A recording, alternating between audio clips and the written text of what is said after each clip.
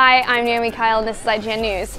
Street Fighter 5's first DLC character has been revealed and is coming next month. Alex will be available in March, but did not announce the release schedule for the other 5 characters coming after the game launches. While a second wave of DLC characters was confirmed by Capcom back in November, PSX officially unveiled the game's 16th launch day character, Fang, and the 6 post-launch characters, which include Alex, Guile, Ibuki, Balrog, Juri, and Urien. Capcom also confirmed owners of PlayStation 3 controllers will be able to use them with Street Fighter 5 on PS4. Recently, Capcom detailed Street Fighter 5's substantial story mode, which will have a free DLC update that adds to the narrative in June. Street Fighter 5 is set to launch on February 16th for PC and PlayStation 4. For more, stick around here at IGN.